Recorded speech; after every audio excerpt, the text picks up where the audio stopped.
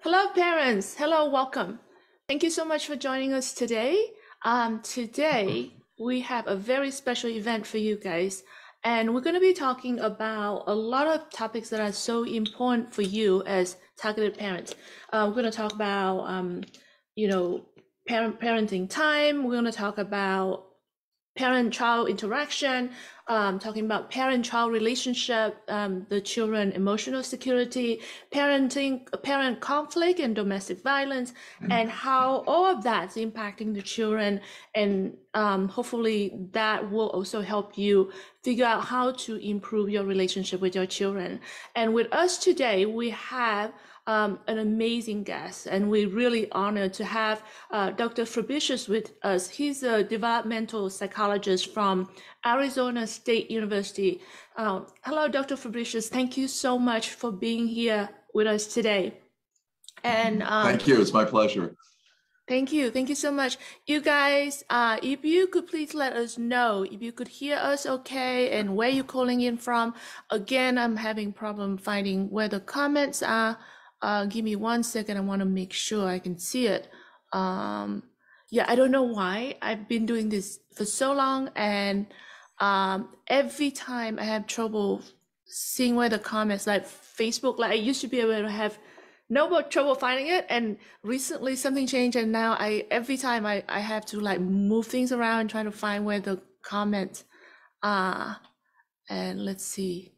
I know there's people watching, but I can't. This is so strange. I'm sorry. Every time. Yeah, I don't know. Okay, let's see. Sorry, I'm gonna try this again. Yeah, because I don't want to go on until we know that that we have proper audio that you could hear us okay. Okay, I think I go to a different place, and I think there are comments, but I can't see it. Okay, good. Thank you. Nidhi said she could hear us clear. Jen from Denmark say loud and clear. Tia Bravery from Texas, thank you. Someone, yeah, I lost the comment, but okay, so where I'm supposed to see the comments, I still haven't figured out, but I'm looking at the comments at a different place. So anyway, guys, okay, thank you so much and for letting us know that you could hear. Okay, so before we and so Dr. Fabricius has been doing research in this field for like a decade, right? And his research funded by the NIH, which is a very prestigious federal agency. So we're talking about solid research work here. Dr. Fabricius, why should we care about the emotional security of the child? How does that matter to the child? I know it's a stupid question, but let's just no, it's the perfect question to start with. Thank you. Right? When children have good relationships with their parents, they develop a sense of emotional security. And that's really the foundation for them being able to achieve independence from their parents, to explore the social world, to explore the physical world, to go out into places like daycare, like school, the play groups, because they have this sense that if they feel threatened, the parents will be there. And you can see this in little babies, 1-year-olds or 2-year-olds, when they're in a new situation, they can just turn their head just briefly and check, and mom and dad are there, right? And as they get older, it's the sense of emotional security that if I need to reach out to them, I'll have that support. So it's tremendously important. And when things go wrong in the parent-child relationship or in the family relationships, children can develop a sense of insecurity. And that's basically worry that whether the parent will be there if I need them.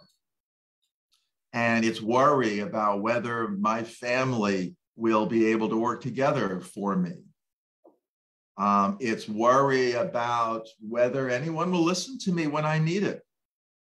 Okay? And so that's all psychology. That's thoughts and worries and emotions. But what we've discovered, in recent modern times, is that things are going on, as we call it, under the skin. And that means the child's physiological stress response system. And that's composed of very powerful hormones that the brain releases when we are under threat and we have to fight or flee, basically. And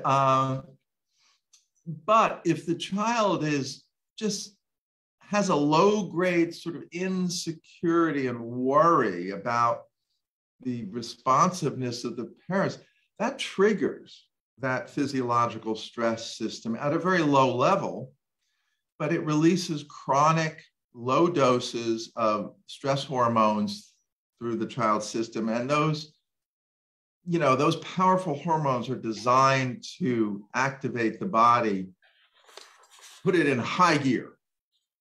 And then the system is designed to soak up those hormones when the threat is passed.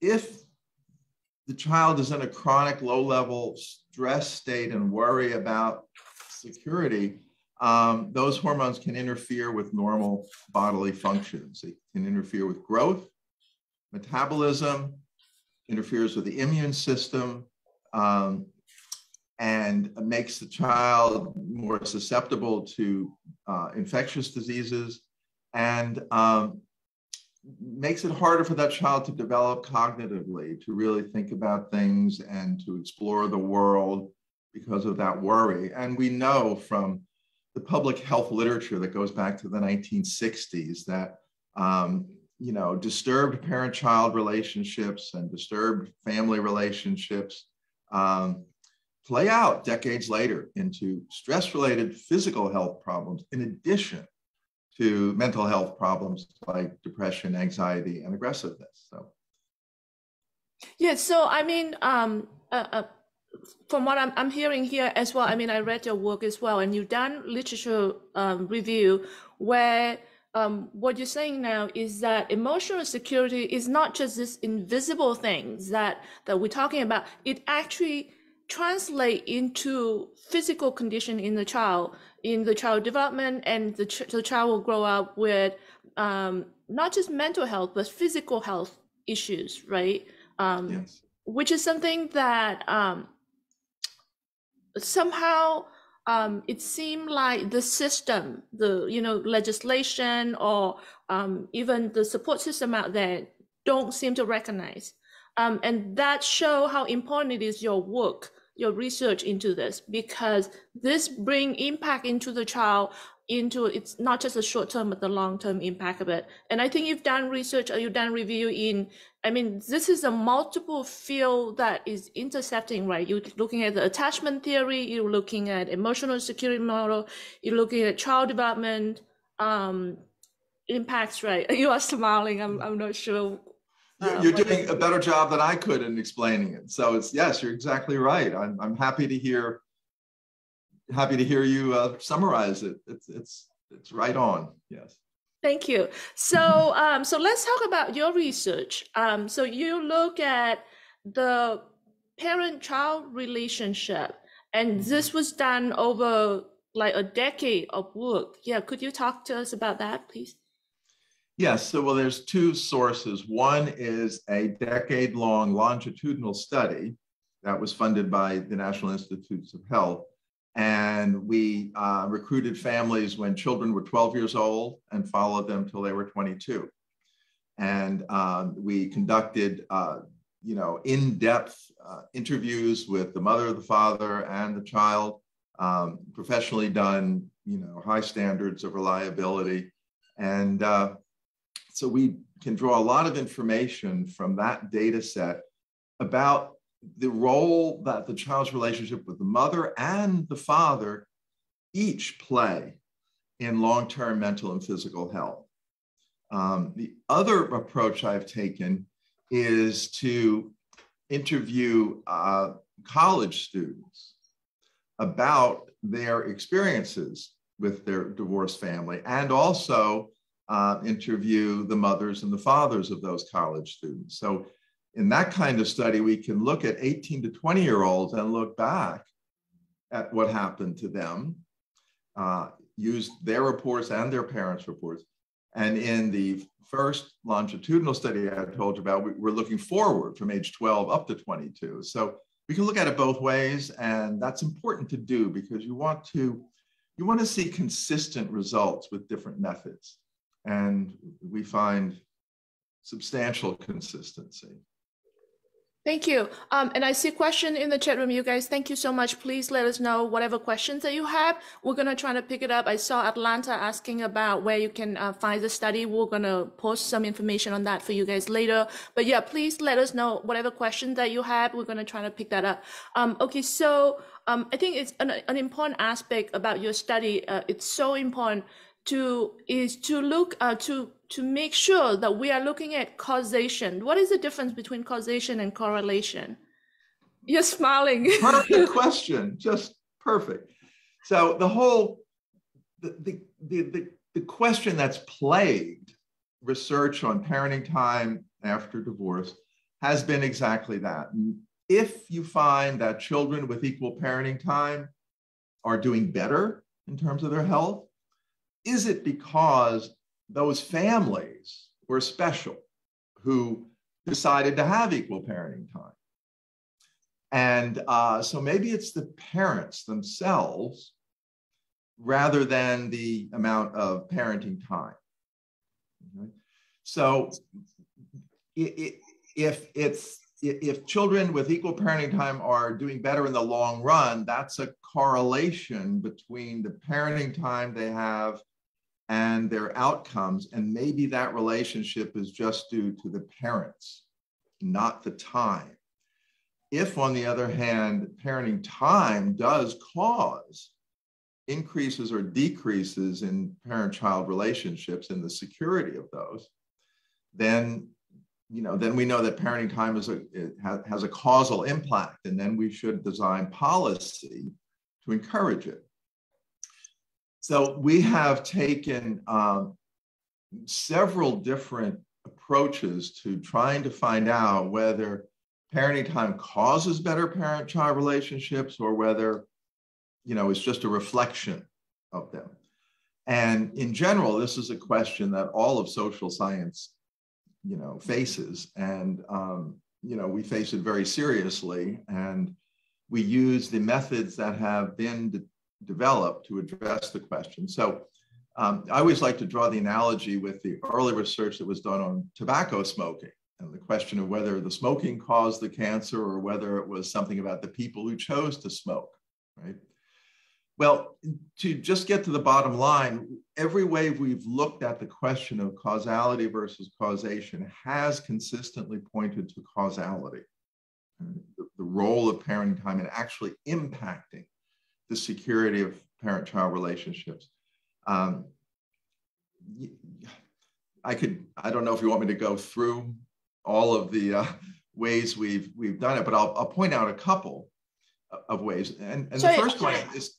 Hold on, maybe just let me just make sure that it's clear for parents. So what we are talking about is, for example, anytime it rains, it happens that let's say, cook chicken.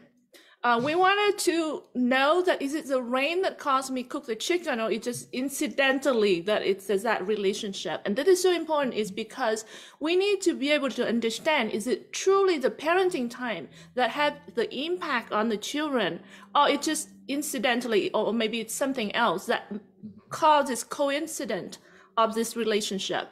And so it's so important, it's Dr. Fabricius' work is truly determined that there's a causation relationship, meaning this caused that.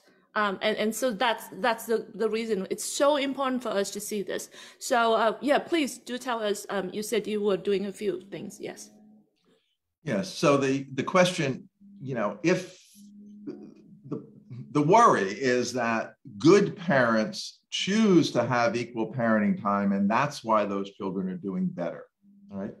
Well, the first thing you have to realize is that parents really don't have as much choice over the parenting time arrangements they have, unlike the choice they have to smoke cigarettes or not. So we know that there are many cases where fathers wanted more parenting time than they were granted. We also know that the children of divorce express wishes that they had more parenting time than they had. So for various reasons, mothers and fathers are not free in all cases to select the amount of parenting time. So there are very many good fathers, for example, and nowadays good mothers who have been denied equal parenting time for various reasons. So it's not that easy to select the amount of parenting time you have. So that's just one way we look at it. Another way is that we see what's called a dose-response relationship between parenting time and security of parent-child relationships. And that's a very important thing to find. That's what medical research often uses to establish the effectiveness of a drug or a treatment. So we see a very close relationship between step-by-step increases in the percentage of yearly parenting time and very closely related step-by-step increases in the security of the parent-child relationship, so that we see the dose-response relationship. We see the same relationship in low-conflict families as in high-conflict families, which is consistent with parenting time having a causal impact. We see the same relationship when we look at parenting time during infancy and toddlerhood. So again, it's consistent with the parenting time having a long-term impact on the parent-child relationship. We see the same thing in cases where the parents relocate, move away after divorce, either the mother moving away with the child or the father moving away without the child. We see the same negative impacts of the decreased parenting time after relocation and decreased security of parent-child relationships. And finally, we have a study that is being written up right now, which uses the most state-of-the-art methods of separating causality from causation. These are methods that statisticians have just developed in the last about 10 years. And we have been able to use those methods on our 10-year longitudinal data. And the results are very clear that if parenting time goes up or down in one year, it could go up for various reasons. It could go down for relocation or jobs, whatever. But from the ages of 12 to 22, if parenting time increases in 1 year, about a year and a half later, you see stronger father-child relationships.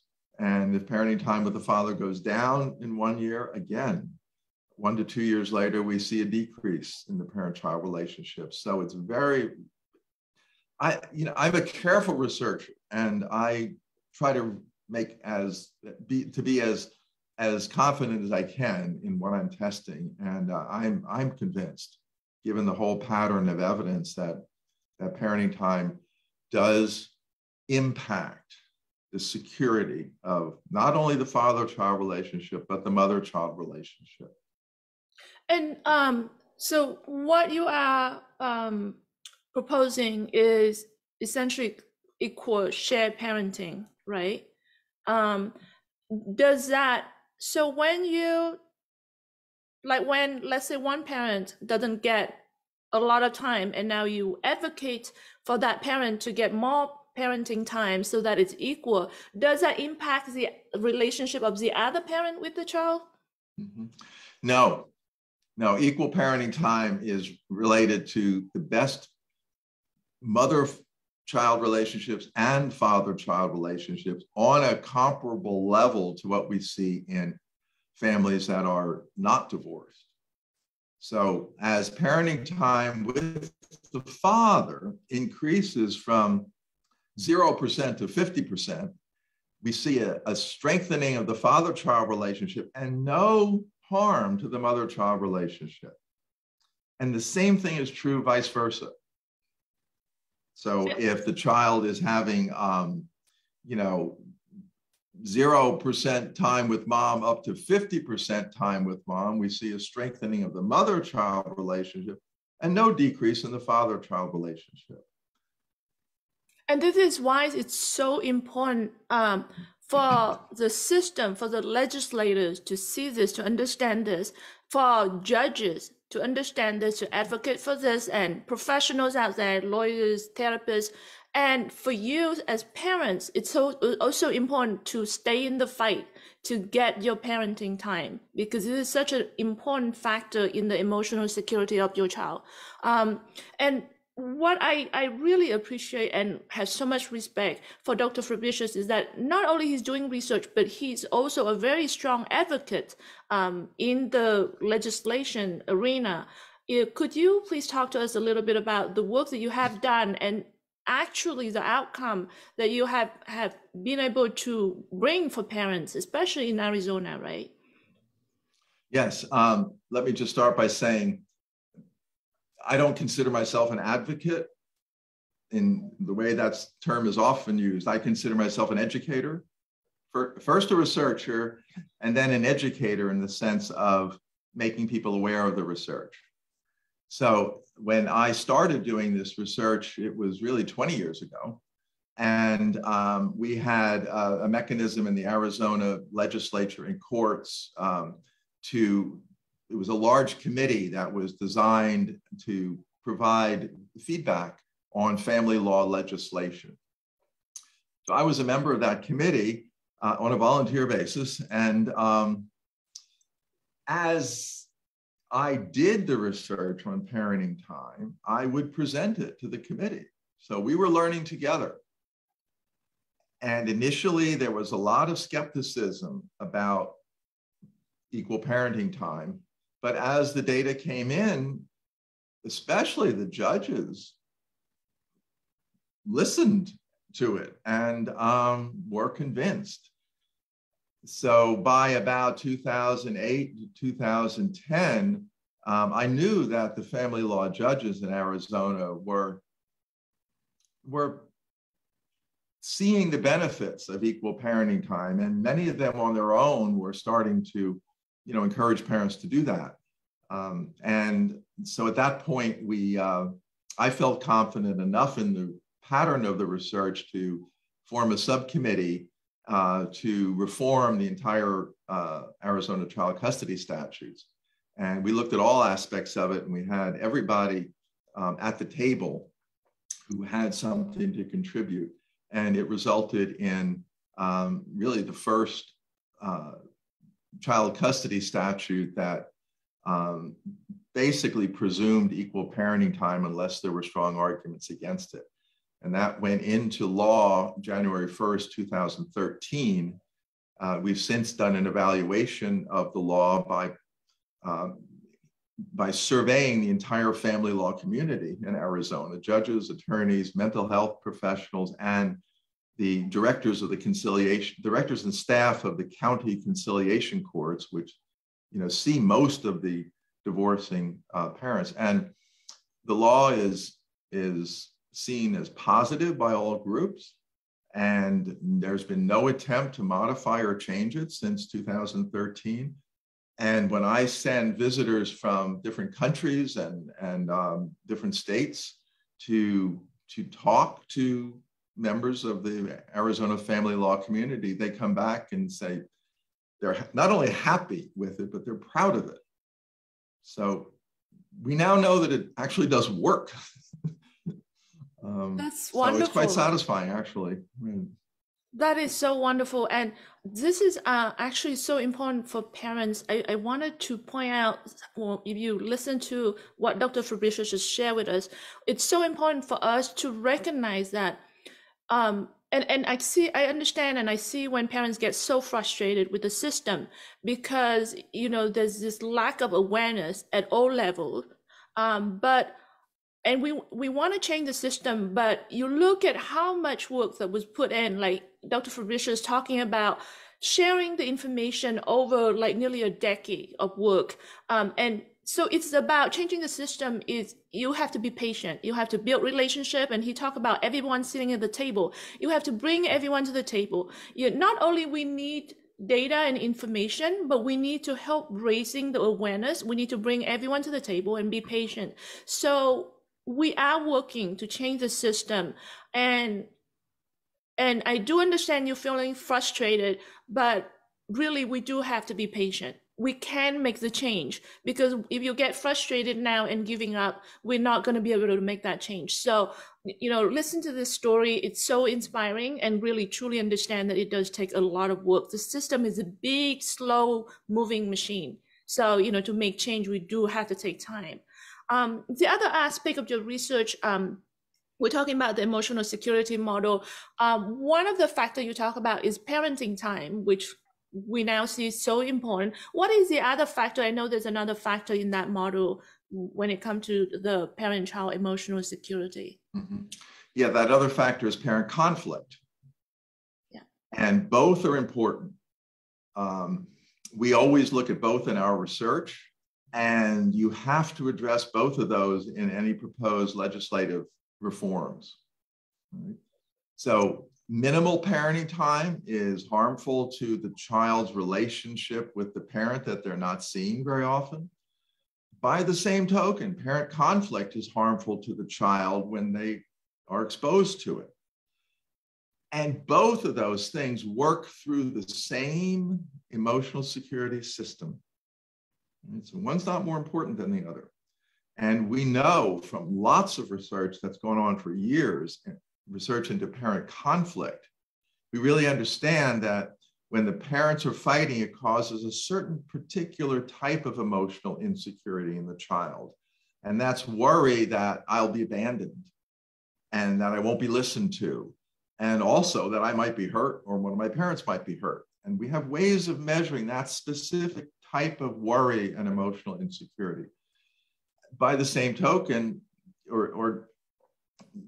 but parenting time spent with the child, parenting time affects a different sort of side of emotional security. And that's the child's either security or worry that they are important to that parent, or that they matter to that parent. So especially for younger children, if there's a divorce or separation, and the child is suddenly now seeing one parent a lot less, the only way children have to understand that is that that parent doesn't want to see me. And that causes the worry that whether I'm important or whether I can count on that parent. So what we find is that both minimal parenting time and high levels of parent conflict lead to particular types of emotional insecurity, and both of those types of emotional insecurity impact the child's later health. So the message that has to be given to courts and legislators is that what you've been doing so far in trying to protect children from exposure to parent conflict is good and noble and well-intentioned. But to try to protect children from exposure to parent conflict by reducing the child's parenting time with one of the parents, that's a very blunt instrument. And that actually exposes the child to an additional type of emotional insecurity. So what you want to do, I think, as courts and legislators is to, find ways to reduce the parent conflict while maintaining equal parenting time. Parent conflict naturally decreases after divorce. Every time anybody's ever looked at it, 3, 4, 5 years after the divorce, the level of conflict has gone down. In some cases, of course, it doesn't. But the courts have better ways of addressing parent conflict than by sort of removing one parent from the child's life. And I think it's just very important to make to educate, people that, both of these things work through the child's emotional insecurity, and both play out in physical health problems later on, which means that this is a public health issue that has, consequences for individuals' happiness and pain and suffering, but also for society's, cost of public health issues. So I think it's a very coherent, very strong argument, but you have to help people understand how these systems work, and especially how the child can misinterpret, standard every other weekend visitation. The child is left worrying about whether that parent really wants to see me and whether they will come back. And that especially happens the younger the child is. Yeah, this is definitely a very big public health problem, because the problem is widespread and it has serious consequences. And like you said, the impact is on the individuals. It's impacting society. There's a society cost in public health, but also the ability of contribution. This massive number of individuals can contribute to society later on in life as well. So really, it's a huge public health problem, but yet there's not enough recognition. And that's why it's so important. Your work is so important. But for parents, I wanted to kind of re-emphasize what Dr. Fabricius has just been covered, at least a few things that he covered, which is talking about the mattering issue. It's so important for your child to understand that they matter to you. So as parents, that's a very important aspect of this, is with the time that you fighting for your parenting time, and with the time that you have, ensuring that the child understand that the child matter to you, because that's the important aspect here of the model that he found. Is that right, Dr. Fabricius? Yes. I think now, with what we understand, parents can legitimately request equal parenting time in all of these cases and be putting that before courts with the evidence behind it. It's especially important in high conflict families. This is very counterintuitive. Courts and mental health professionals have been thinking for years that if there's higher conflict, then there should be less shared parenting. But the research shows exactly the opposite. Even in high conflict families, more parenting time with dad, and those are the large, we really can't measure, father custody families and parenting time with mom, because there just aren't enough people that we can, reliably assess with our statistics. So we always look at the father parenting time. So to go back, even in a high conflict family, more parenting time with father is related to stronger father-child relationships. And it's also related to less insecurity about the conflict itself. This is a finding that several people have found. And what we think is happening there is that if the parents are engaged in, a lot of conflict around the time of the divorce and for a little while after it, if the child has two homes, equal parenting time, that in itself is a source of security that the conflict is not going to drive one of them away, because both of them are here. They're both providing a home for me.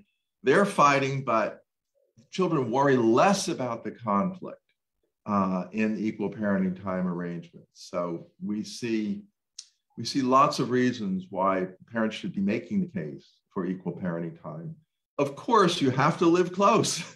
You can't have equal parenting time if you're living far away from the child. So there are accommodations that need to be made in terms of parents' lives after the divorce. And especially with fathers who move away from their children. They shouldn't do that. Guys, come on. Yeah, and I wanted to point out, even though Dr. Fabricius work sort of focus more on the father, but we are not trying to say, we're not trying to be in any way sort of biased in terms of gender. This issue applies to both mothers and fathers, and really it's there's no difference. It can happen to both father and mothers. We see that in real life. We see that in legal system.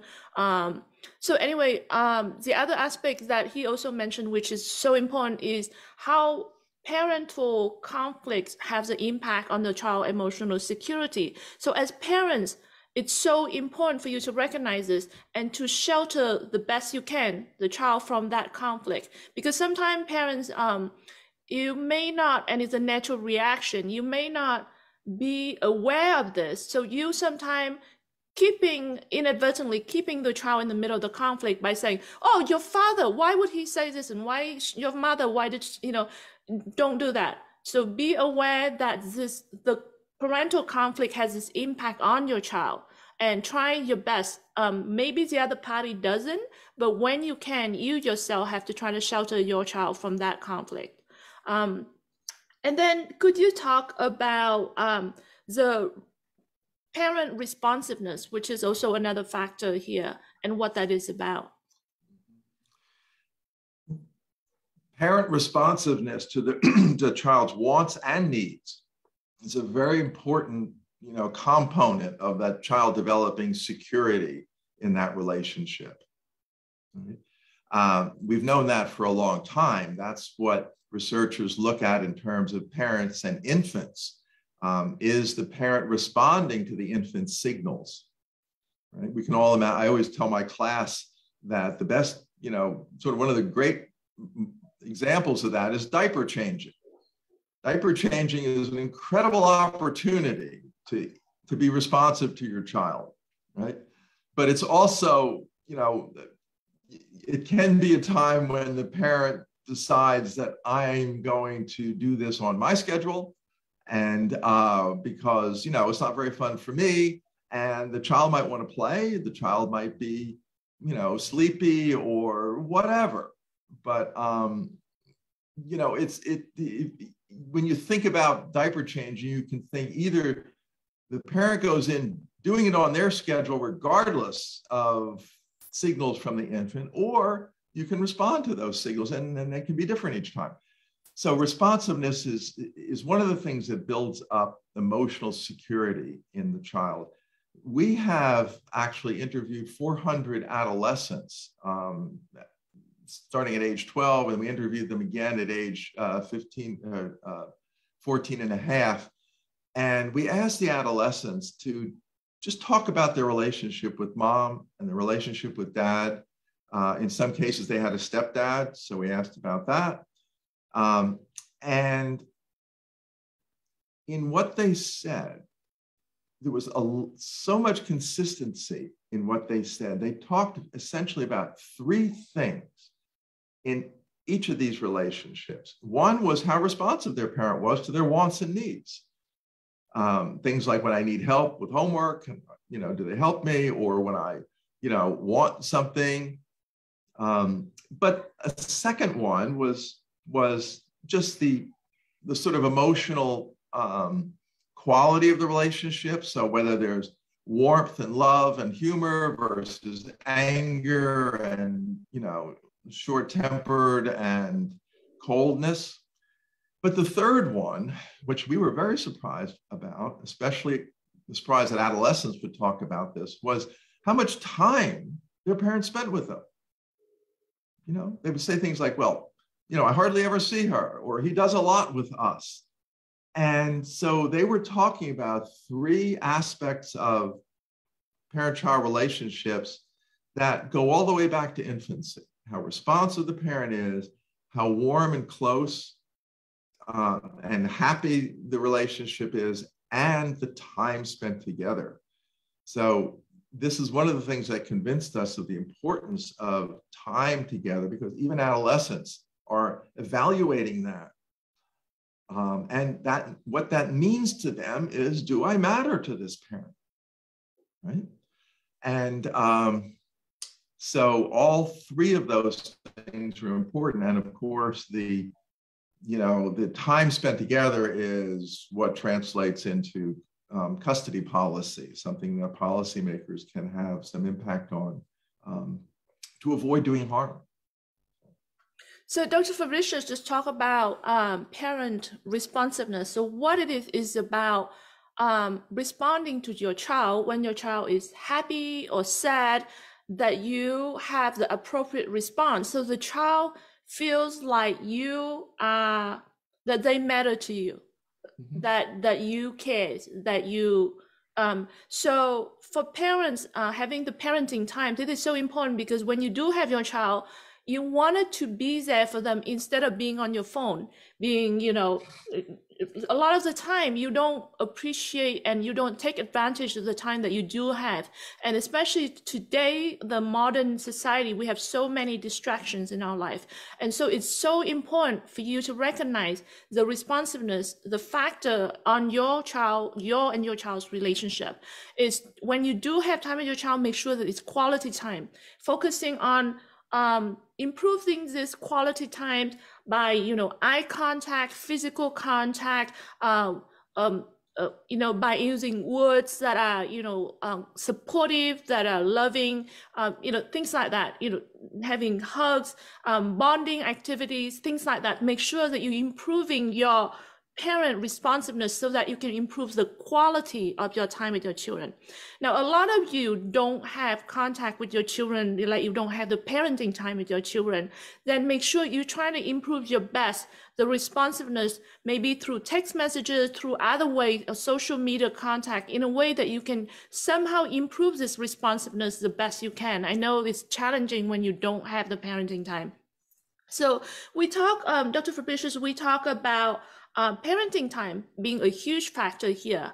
We talk about the parent responsiveness being also a very important factor. We talk about parent conflict being a huge factor in the child emotional security model, and how that impacts the child's well-being and health and well-being later on in life, and the child development even at younger age. Could you talk a little bit about domestic violence?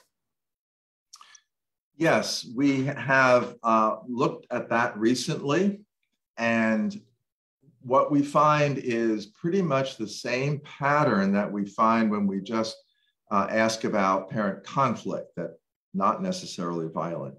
But we get mothers and fathers to report on the incidences of domestic violence that happened in the past. And what we see is that just like for parent conflict, that it has a harmful effect on the child's emotional security. And it tends to increase the child's emotional insecurity about having witnessed domestic violence tends to increase as parenting time increases up to about 30 or 35%. But then what we see is the same thing, that at equal parenting time, the child is showing less insecurity about the domestic violence that they witnessed. So we think that, witnessing domestic violence has the same kind of impact on the child's emotional insecurity as, being exposed to nonviolent parent conflict. And kind of surprisingly, in both cases, it seems like equal parenting time is a way to buffer the child's insecurity about parents who've been in conflict or have had some instances of domestic violence in the past. Now, of course, when we look at domestic violence in our big longitudinal data set, there are, of course, a few cases with really extreme levels of violence. So I really can't talk about what level of domestic violence that is, a game changer.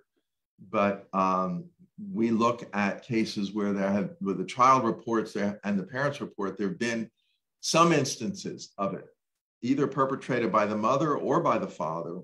And we again see beneficial effects associated with equal parenting time, even in those families that had a history of it. Thank you so much. So what you're saying is that unless if the situation of extreme domestic violence that put the child at risk. If there was domestic violence in the situation, you see similar correlation in terms of the improving emotional security on the child when we're talking about parenting time, both for the presence of some domestic violence and no domestic violence. Mm-hmm. Yes, especially with equal parenting time. We don't know exactly what that means to the child, but you can imagine that probably the child gets the message that even if mom or dad had been instigating some domestic violence in the past, that they're still a good parent because I'm with them half the time. Children read so much into the time that they have with the parent that we just keep seeing benefits associated with equal parenting time.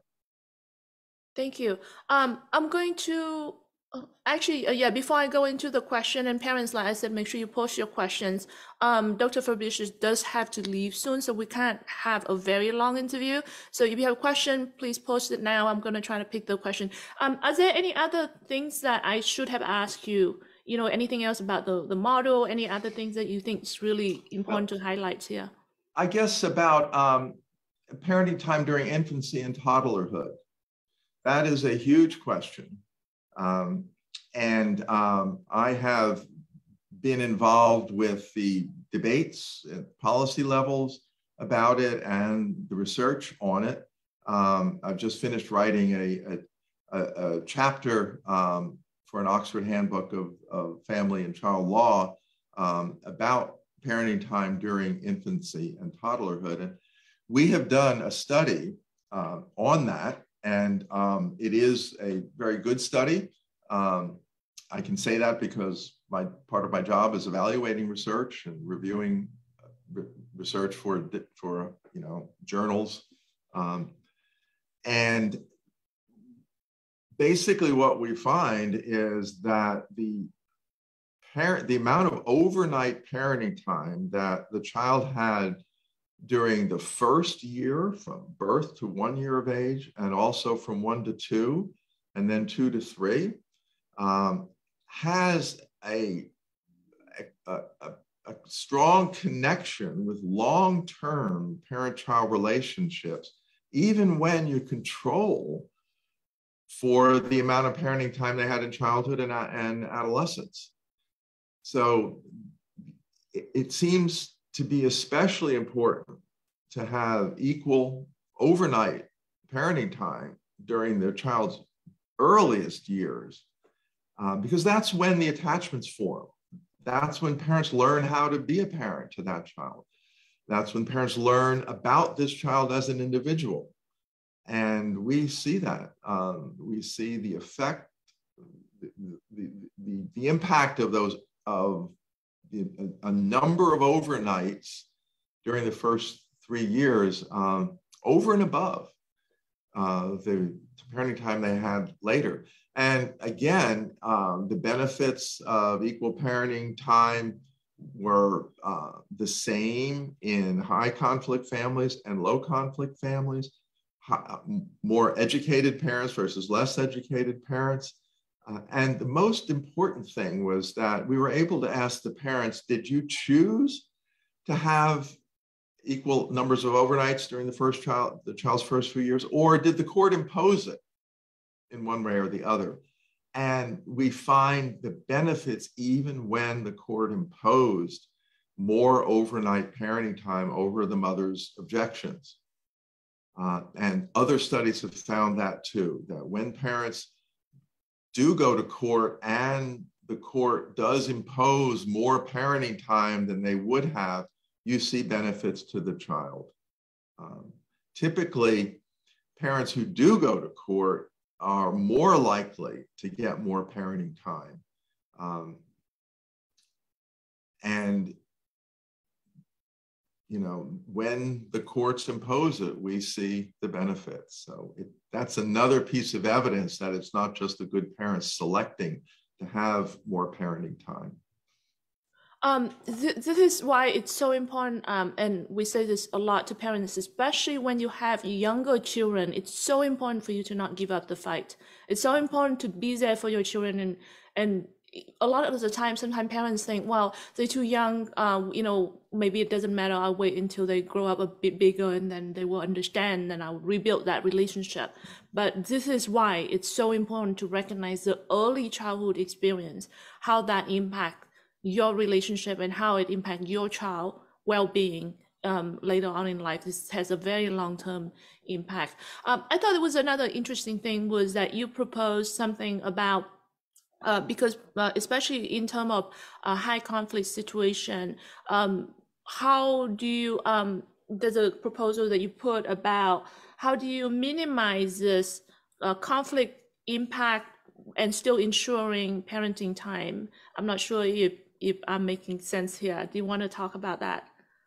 Well, I know in Arizona and in other states, parents can be required to go to parent education classes or to mediation or to having something like a parent coordinator, various ways that the message can get to parents that you need to stop fighting between each other, lower the conflict, because that's going to be better for your child and better for your long-term relationship with your child. So I think the kinds of things that you were saying before about being aware of when you're in conflict and being aware that the child is listening, be aware of the things you say.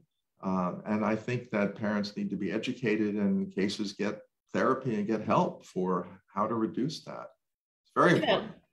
Right. So for parents, being well-informed, well-educated is so important. And that is why it's so good that you guys are here watching, because you are one of those parents that really can. You wanted to learn, you want to be better parents, and you're not giving up hope. And that's so important. And I really admire you guys for being here.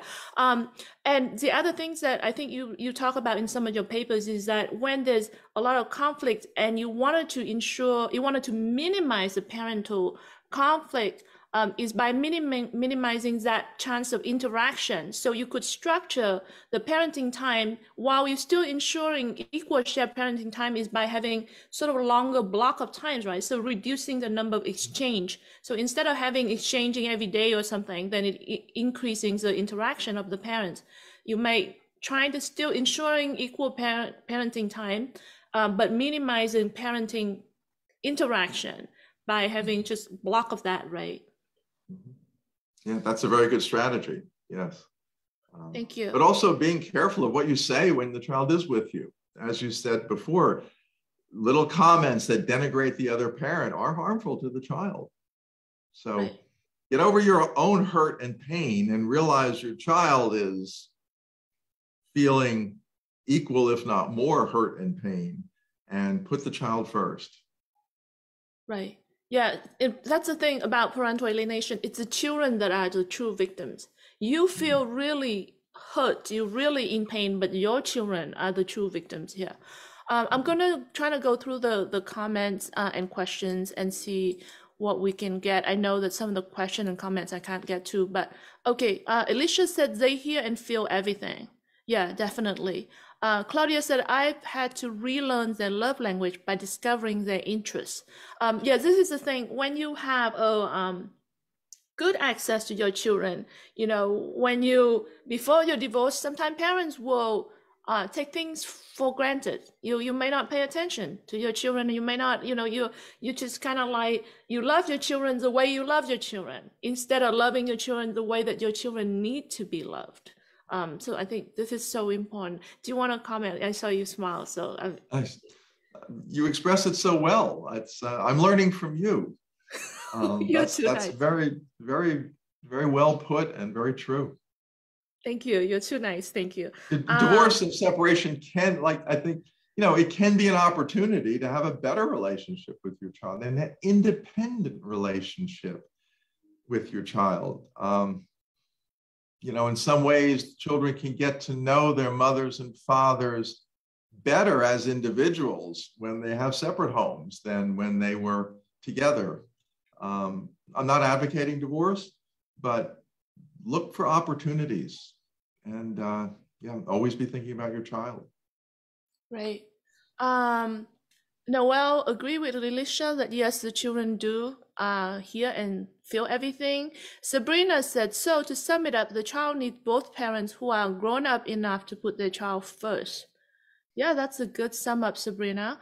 Um, Someone said, oh, it scrolled so fast. Oh, this comment, I'm sorry, I missed some.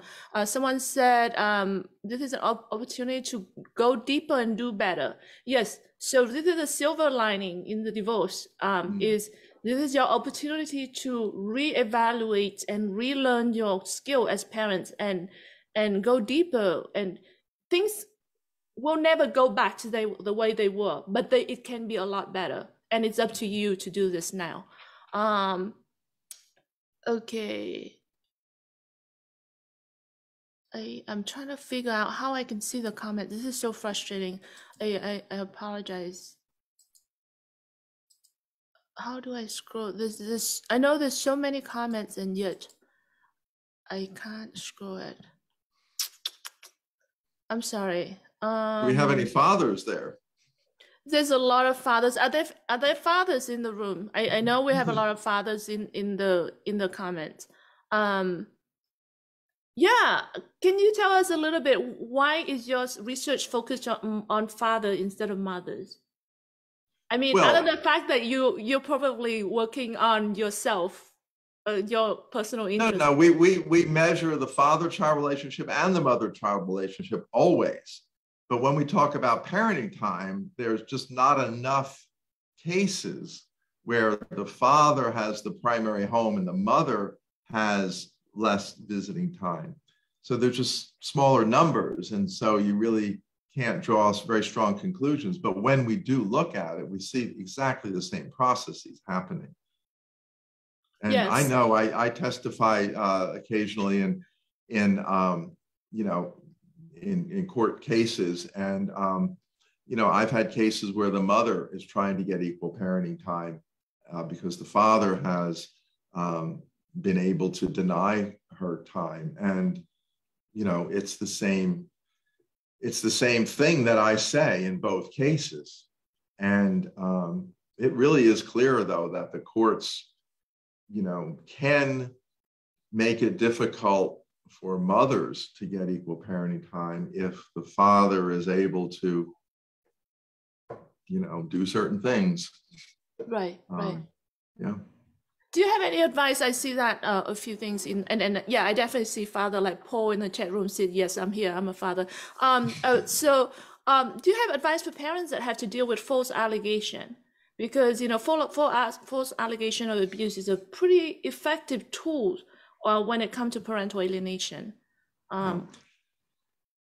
I know. I think that the only way to deal with that is to have legislative change that recognizes that parenting time is just as important to as dealing with parent conflict or allegations of abuse or child neglect or whatever.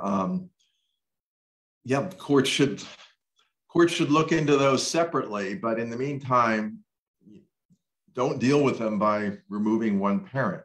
I know in Arizona, when we were revising our statutes, we put in sanctions both for false allegations and false denials. And that sends a message, I think, to both parents that you need to be truthful about this. We haven't seen any sort of large increase in allegations of violence or abuse. We've seen a small uptick, which actually kind of indicates that a law presuming equal parenting time doesn't stifle allegations. So it looks like parents aren't afraid to bring them or that they feel that they won't be listened to. So we neither see a decrease in them after the law was passed, or, there's a slight increase, but not a substantial one. There's a question in the chat room about is there a way for parents to sign up to be a part of your study? No, unfortunately. Okay, We might in the future. I'm talking with people in the Nordic countries, in Denmark and Norway, about replicating some of our findings there, and we might do that over the over social media. There are various platforms where people can volunteer for research there, but we don't know for sure. But, Thank you. Tyler asks, how do you de-escalate the child's anger and hatred? Well, try to find out what's causing it, I suppose. Is the child mad at you? Ask the child to talk. You know, if the child's angry, talk. Listen. Don't be defensive. Anger is a plea for communication. Yeah, don't take the bait. Don't react to. That's the thing. When it comes to parental alienation, the other parent had portrayed you as this dangerous, unsafe, unloving, not available parent. So when you are truly a loving parent, you want this good relationship with your child, don't take the bait when your child acts this way, because your child has been programmed and brainwashed in acting this way. So really don't react to your child behavior with defensiveness and aggression and things like that, because then you're going to confirm the alienator's false narrative. Really, it's really important to take yourself out of that and then from there rebuild that relationship with your children. We'll have a lot of this conversation in other interviews as well, especially with the interview with Dr. Amy Baker. So check out our videos that when we interview her. Okay. Nigel said professionals appointed from the court, for example, guardians ad litem, should be determining the cause of this. What is the cause of what? Are you talking about domestic violence, I assume? And yes, if that's the case, there's, I think that's a very huge topic, and I wanted to explore this because it's such a false allegation of abuse is such an effective tool, unfortunately, for alienators to take the children away from parents. And I really want to explore how do you fight false allegation, and in a separate conversation later. I know the time is up, is running out, so we're gonna have to go. But do you have any last thoughts of wisdom for parents? Anything else that we should add before you go? I know I can't hold you too long. No, not at all. I think we've pretty much covered what I've been able to learn about this. I think you're doing a great job with practical strategies for parents who are caught in these situations. I've enjoyed hearing you talk about that. I think that parents can be reassured that they should ask for equal parenting time, and they should try to educate the courts and the policymakers. I know in Arizona, I talked about the committee that we had formed, and I talked about me presenting the research as it was developing. But the other side of that was a dad. His name was Mike Espinoza, and he went to his state senator with his story of how he was being cut out of his children's lives, and he was able to get her ear, and she was determined to drop a bill that would presume joint legal custody. And so his story and his relationship with the state senator was a real motivating force behind my committee, getting into high gear and getting language together and coming to a comprehensive bill. So, it's both things. It's talking, going to your state legislators. Try to find someone in your in your local university who's a child developmental psychologist or a family psychologist. They know my field knows that fathers are important and just as important as mother-child relationships, but very few of us go out into the real world and try to educate, family law communities. But approach people in your locale who can do that, who can, be available for questions and advice, and go and talk to legislators and talk to committee hearings. We're putting, we're just started now to put all of this research and all of these findings together into a book that could basically be a handbook for, the importance of equal parenting time in relation to parent conflict, and the various research on different aspects of it, like relocation and time with infants and toddlers. So just be encouraged that the research is there. And it basically, we also know that the public opinion is behind it. That was the other thing we didn't talk about. We did large public opinion studies in Arizona and found that this is the issue that crosses all lines. Democrat, Republican, male, female, divorced, intact, high income, low income. We found no factor that differentiated people in their agreement that children should have equal time with both parents after divorce. So the culture is there. And the research is there. And it all is completely intuitive and is what we all know already. So be brave. So what else is still the question? What is the next big question in your mind about any of these? How to change the policy. And as you said in the beginning, policy is hard to change because, people aren't aware of all the facts. Some of the information is new. They haven't gone to graduate school or law school for decades. They don't know the modern statistics. And what they've been doing in the past is, it's hard to change because you have to admit that maybe what you were doing in the past wasn't the best. So you have to not threaten people. You have to get people on board.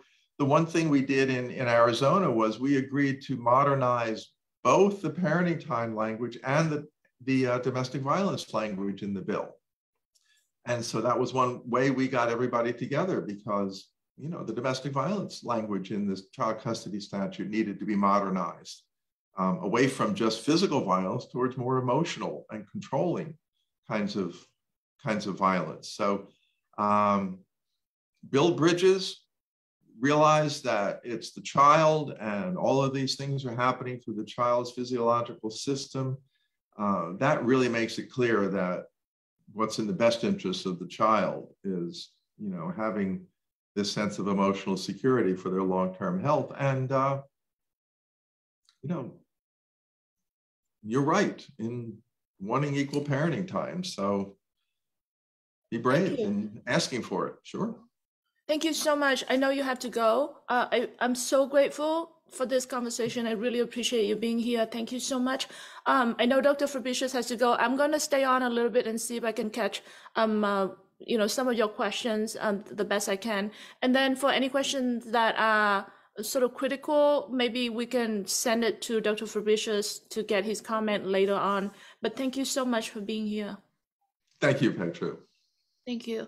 And parents, so you go ahead, you can leave. I know you have the next meeting. I'm just gonna stay on and make sure that I see if I can catch more question with parents. Yeah. Thank you. Bye-bye. Bye-bye. Yeah. So parents, okay, so Dr. Fabricius talked quite a bit about legislation and advocating for change. So this week or maybe early next week, we need to pick a time, but we're going to have a Zoom call to talk to parents about how you can change the legislation, how you can participate in this. We wanted to share with you guys, this is going to be a private Zoom conversation. It's not going to be a live stream event. Because we wanted this to be a discussion. We want you to be at the table and bring your question and your ideas But we wanted to share, and we're going to bring some advocates with us to share what they have done, their experiences in how to change the law in their states. So if you are interested in this, make sure you join our mailing list on victimtohero.com website, because we're going to send out an email just to invite you to join the Zoom call. We're going to, like I said, it's going to be sometime this week or early next week. Now, I'm going to try my best to look at the questions that you have and see if I can answer any of those, or if there's something critical, I'm going to send to Dr. Fabricius to see, to get his comments on it. And thank you so much, you guys, for being here. Really appreciate you. Really appreciate your support as always. Okay, so let's see the questions that I can see. Okay, Crystal said, fathers are getting more time. It's starting to turn around now. The father took my time. Yeah, Crystal, I agree. I think traditionally the system have been biased. There's a gender bias in the system. So usually mothers sort of almost automatically get more time, but things are changing now. So that's why we've been saying this is not a gender issue. It happens to both mothers and fathers. And yeah, a lot of the time mothers lose the parenting time, and for the wrong reason. We have a lot of cases of false allegations. We've seen it. I am a mother and it happened to me and I had to fight that. So it can happen to both genders. We're not trying to be gender biased in any way. Noel said, thank you. Thank you so much, Noel, for being here, for your support. I've seen you at multiple of our events. Really appreciate that. And thank you, parents. Please, if any of this resonates with you, please like the video. Please help sharing it so that more people can see this. You know, Facebook has this algorithm that, you know, the more interaction we have, it will help bringing this more exposure. We're also going to upload this video to YouTube. So, you know, if you haven't already, please subscribe to our YouTube channel. You can search for it. It's under Victim to Hero. Thank you. Okay, Nigel said, I know false allegation can ruin your health as well as your child's life. False allegation can destroy lives. It can literally destroy lives. We've seen parents that kill themselves. We've seen parents that got killed because of false allegation. It get to the extreme. We've seen children that getting killed because of false allegation. And we've seen everything in between, you know, the impact of false allegation on the situation. And this is the thing. It bothered me a lot, and I've been thinking a lot, because this is such an effective tool for alienators. So I think a very important aspect of this is for us to figure out, how do we fight false allegation? So here's my ask for you guys. Now, if any of you have successfully fought false allegation in court, could you please reach out to me? Because I want to talk to you and I want to hear how you fight it. If you know of lawyers who are really good at fighting false allegation in court, could you please let me know as well? You can message us on Victim to Hero Facebook page, and yeah, let me know. If you did not fight, you were not successful in fighting for false allegation, but yet you have clear and convincing evidence of false allegation, could you please also let me know? So the next thing I really wanted to kind of take a look at is, how do we fight false allegation? Because this has always been the situation. And I see that as such a big roadblock, because as soon as there's false allegation of abuse, it take everybody back, because then suddenly, you know, teachers, therapists, lawyer, judges, everyone suddenly kind of step back and go, well, you know, we don't know if this is true or false, but we're going to be trying to be safe. We're going to play safe by just taking the child away from that parent that was being accused. And suddenly now nobody is really paying attention to everything else that we're talking about today, you know, the child emotional security and all that. And so now suddenly, instead of what it should be the case, which is until proven, you're not guilty until proven. And yet now, when in case of false allegation, it becomes that you are guilty until you can prove that you are not guilty. And that's, the system is like upside down in that way. And that really bothered me. So we definitely have to think about this.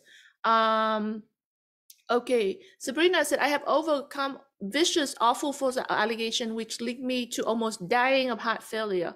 I'm happy to share. Sabrina, please reach out to me. I want to talk to you. Thank you so much. We got Tyler said, I've been out of court for over 11 years. And we will see going forward. Who knows? But I hope I don't have to go back to court. Courts is such a painful experience, and a lot of parents have to go in and out of courts and it get dragged out for many years, and it drain you financially, it drain you emotionally, it drain you physically, it destroy your relationship with your children, it destroy your relationship with yourself, it destroy your relationship with other people. It's a horrible situation to be in. Let's see, what else do I have?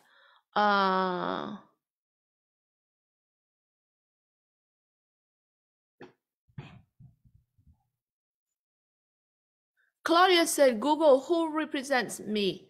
Okay, so this is talking about legislation. If you wanted to participate, if you wanted to make your voice heard, politicians are there to represent you.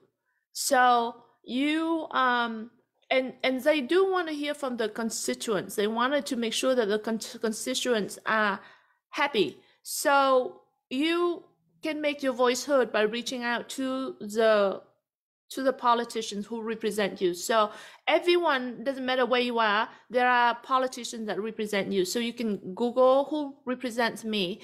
And in the US, for every state, you should have your House representative, you should have your state senators that represent your district based on where you are, and you should have someone in the Congress level that represent you, and you should be able to find that information. And then they will always have some way for you to reach out to them. So contact them, share your story, try to be less drama and focusing on what matters, because you want to hear you want your stories to be heard. You want them to see that is not you that is the problem. You want them to see the problem in itself, of whatever the situation is. But yeah, do reach out and speak to people. But anyway, like I said, we're going to have a Zoom call coming up, either later this week or early next week, to talk specifically about this. How can you participate in reshaping the system? We need to change the law. We need the politicians to hear us. We need the legislators, the policymakers to hear and see the problem. Hatcher said the system is built upon division. Majority are only now seeing it as it's being done to everyone of current, I feel. Yeah, awareness, public awareness takes time. The system change takes time. And sometimes it seems so frustrating because you don't see the change, but slowly it does change. And it's important for us to not give up. Crystal says, sign me up, please. Yeah, Crystal, please go to our website, victimtohero.com, and you can sign up to our mailing list. I think it's at the top right of the website. You can sign up to our mailing list, and then that way you can get our emails. I know we don't send out a lot of emails, which is a good thing. You're not going to be spammed. We're not going to sell your information. We're not going to spam you. We actually don't send enough emails, which I'm going to try to change that. But we're going to send out information on how you can join the Zoom call, because that way we want you to participate in that conversation. We're going to talk about how we can change the system. Paul said defamation is a criminal offense in Greece. Well, in the US, what is the term? Well, defamation is something that you can fight, as well as, I'm going blank right now, when you can prove that the other person lied in order to benefit. What is the term for that? I'm sorry, I'm going blank right now. I'm a little bit tired today, but there's a term for it. It's a criminal offense. So if you can prove that the other person falsely accused you in order to benefit.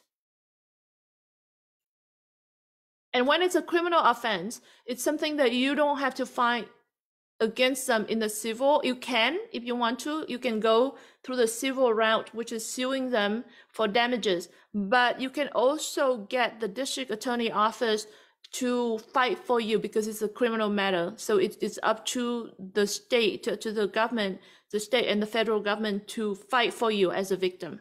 I'll figure out that word later. I'm sorry, I just can't think of it right now. Tia said, thank you for organizing. I have lost parenting time for treating my children with holistic medicine. Yeah, this is the thing, right? When you're in the good relationship with the alienators, you know, when you're still married, right? The alienator marry you or have a relationship with you for who you are, supposedly, right? So when, like, if you didn't break up, then it's fine. Like whatever you do is fine. Like the holistic treatment, know that was considered okay, or sometimes even considered a good thing. And then suddenly, when it comes to custody battle, suddenly everything about you is being used against you, and suddenly now it's being seen as a bad thing, and it's just terrible. So she said, my shared parenting contracts say, although there is no evidence of abuse or neglect, circumstances have changed since the divorce. I don't know how to get 50-50 back after that. I don't understand why they were able to remove my kids from 50-50 without any abuse or neglect.